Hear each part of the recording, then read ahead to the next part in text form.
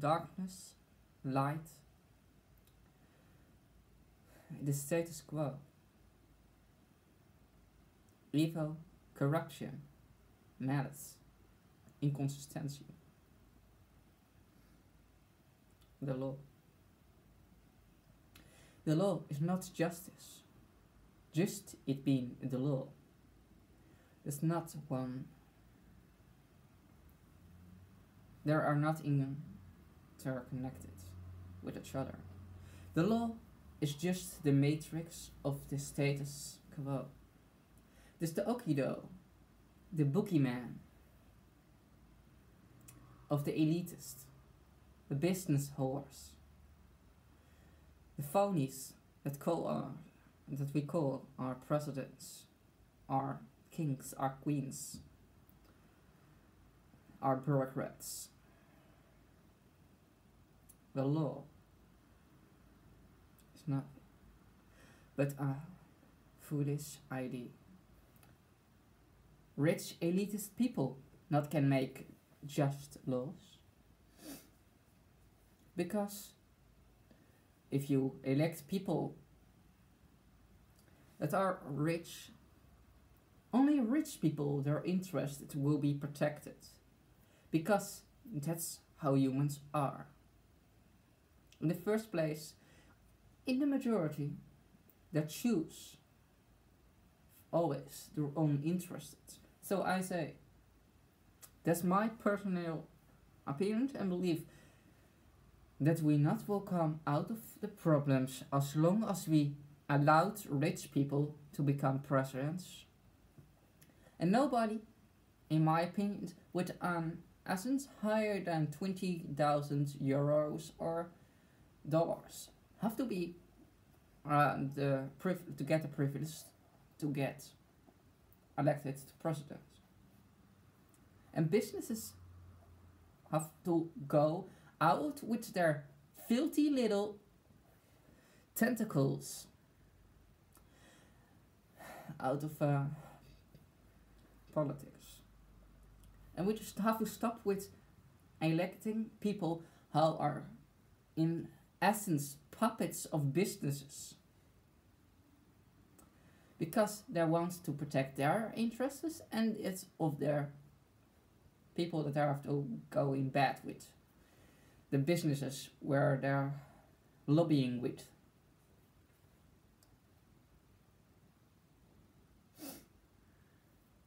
The people, they come on last place in this system. That's most of Europe and America is constructed, called capitalism. Capitalism is the astounding belief that the most wickedest of men do the most wickedest of things for the greatest good of anybody. It is a foolish, stupid idea.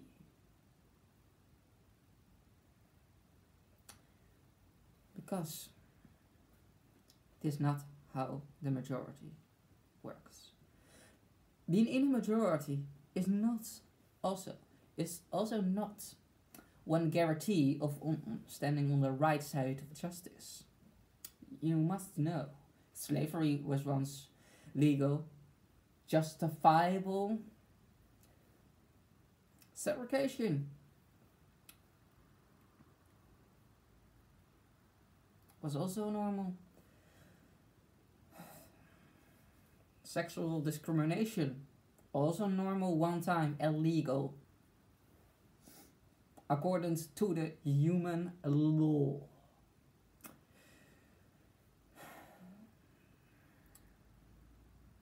The slave master law, the carnist law, the sexist law. Laws are not justice. Laws are just weapons of the status quo. It is a symbol of power and symbol of might and make a right. As long as humans not learn to look things from the victim's point of view, we will always have wars, hatred, discrimination, murder, rape, kidnapping, child abuse, animal cruelty. animal exploitation, destruction of rainforest and national habitats. The first form of discrimination have to be abolished. The first form of discrimination is speciesism. It is the way we act. That extreme arrogance, that self-righteousness, that we have the right to deserve how have to live and how deserve to die. That elitist prick behavior of us, humanity, that dogs have to be protected, but pigs and cows have to be executed for no other reason than a burger, a piece of flesh, and that dismembered corpse on one burger, on two slices of bread. One addiction of greed and murder, self-righteousness, malice and hatred. Because humans don't need animal products to survive.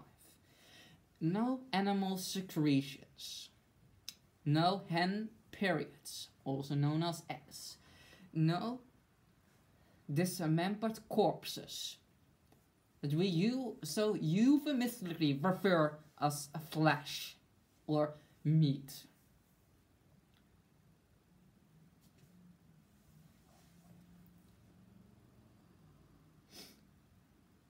As Matthew Scully, the writer of Dominion, once have said, how can you ask for something that you are not willing to give?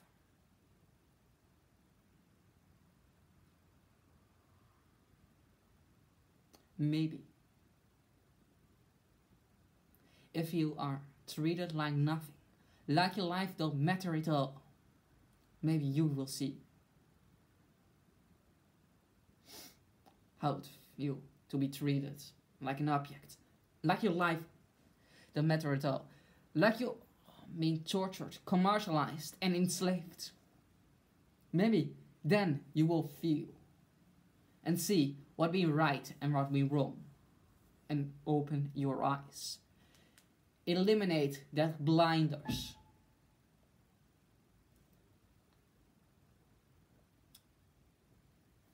Because peace begins on the dinner table, not by what you talk about and praise about, saying, I love the world, I want to have peace, but not even understand what that means.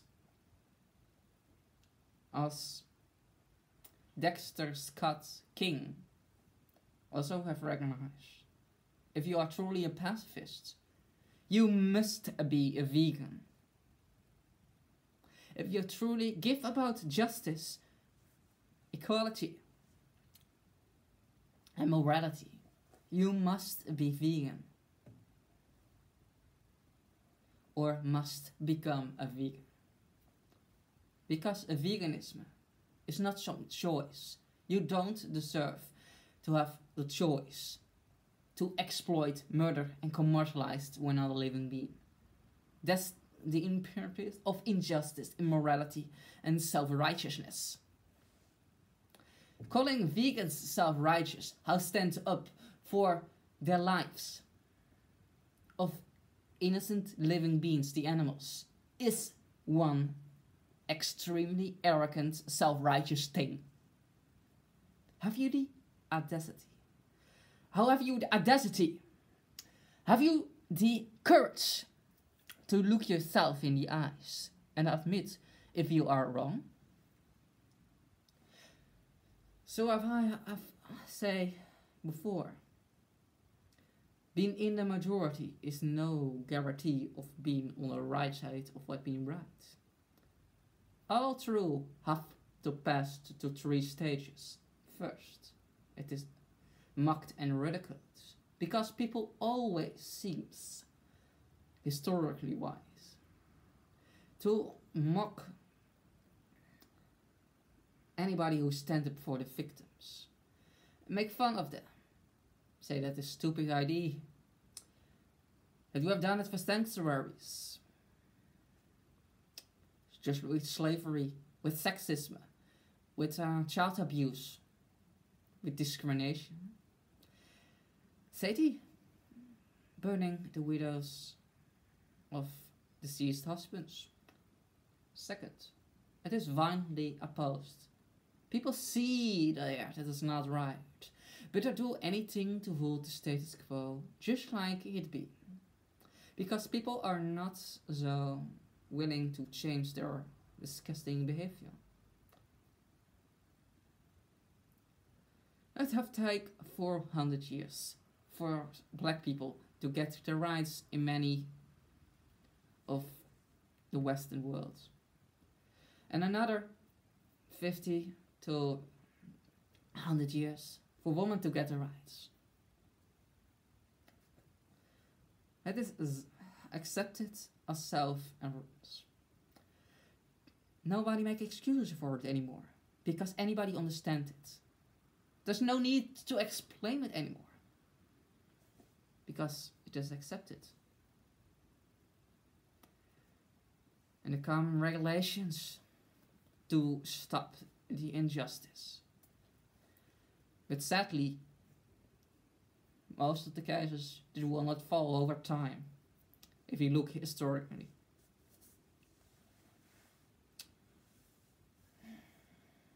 As long as man will destroy and spill the blood of innocent living beings, they will not find health or peace. Indeed, how say the sage of hatred, oppression, and murder will not find joy or love.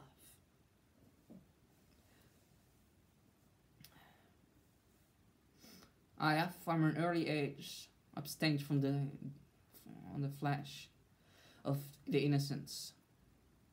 And there will come one day that man like me will watch over the despicable traditions of today with the same kind of despise as the vegans of today.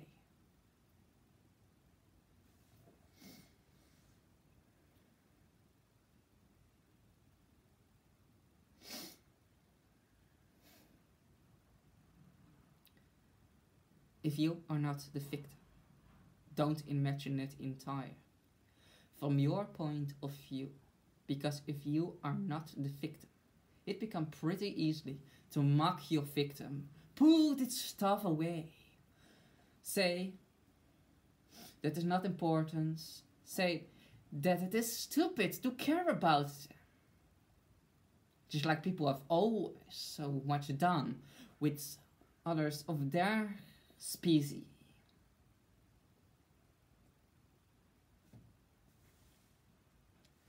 But what we looked is situations from the position of the victim. There's no excuse anymore for what we do to them. And we see the mistakes of our past. Make no longer excuses for it. Make a plea and move forwards. Try to, from this moment, live truthfully, honestly, compassionately, without double standards. And go vegan.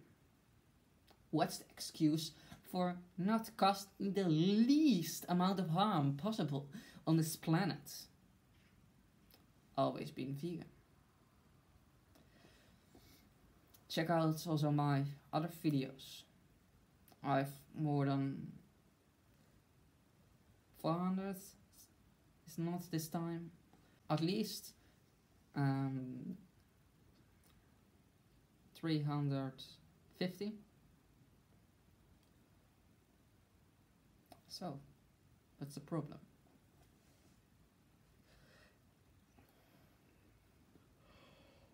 Ooh.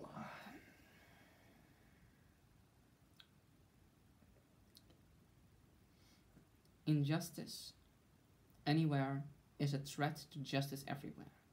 If you are not a victim,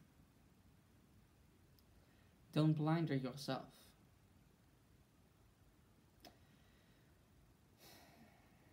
victim is nothing to the vandal.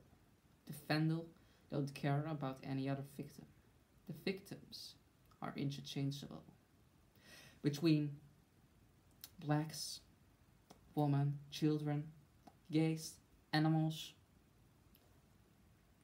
and that some animals seems to discriminate between each other, like lions do with zebras, would make that anything good. Humans claim always that they are so superior. If you are superior, then you don't do the cruelty. Then you are. Stop the cruelty, or try to stop it. You can do it several times a day.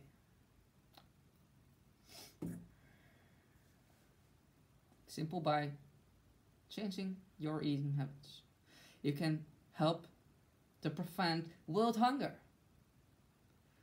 Because you can feed one acre of land around something like 20 vegans and only one meat eater.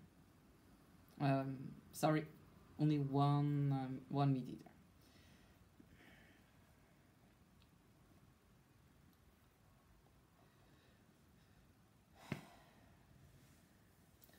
You can do it for the environment, because the environment suffers the most, and it repeats the most because of animal agriculture.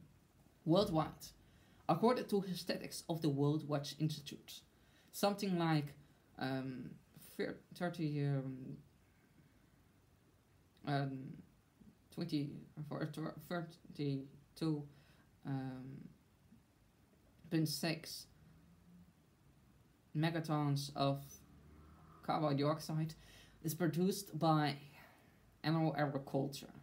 That's something like 50% of all the world's greenhouse gas emissions.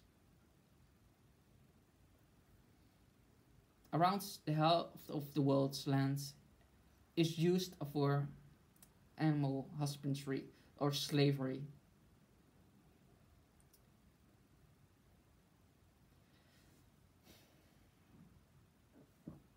Something like 50% is for raising food for livestock, for living slaves. I refuse to not speak the truth. I refuse to call it solely livestock, because a stock is one inanimate object, and animals are not inanimate objects. They are living sentient creatures who have families, who want to be with their loved ones and not be ripped away and turned in property by one extremely arrogant naked ape. I know. So you like not that I called you extremely arrogant. But that's not something that interests me. Because my clients are not humans. My clients are the animals and the earth. Just like the clients of sea shepherds are the whales, the dolphins, and not the Japanese whaling fleet. How I called? Terrorists. Just like I called the complete animal agriculture industry terrorists. Because they are being responsible for mass deforestation and for world hunger, for destruction of ocean habitats. Something like 500,000 hypoxic zones are created around the world that are zones in the sea where not longer life possible is because of extreme acidification.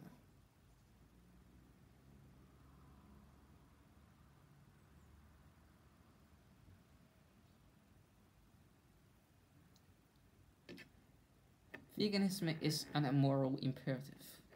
It is a moral imperative It is not about me or you.